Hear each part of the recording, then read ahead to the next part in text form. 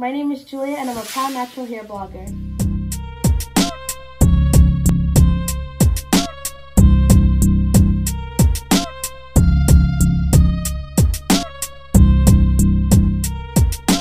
You learn so much when going through your natural hair journey, and it's literally one of the best experiences in your life. But I think the one tip that I would give to people going through their natural hair journey is really knowing your hair. Understanding how your hair works is literally the key to making this journey as smooth as possible. So knowing how much moisture your hair can take, knowing your hair type, all these different elements to your hair will make the journey go so easy.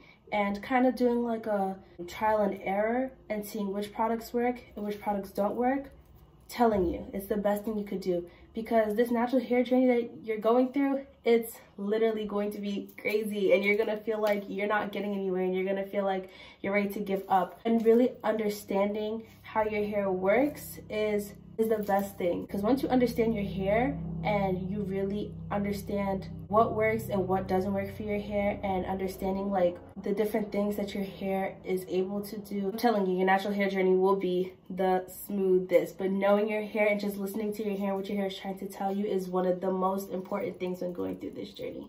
My name is Julia and I'm a proud natural hair blogger.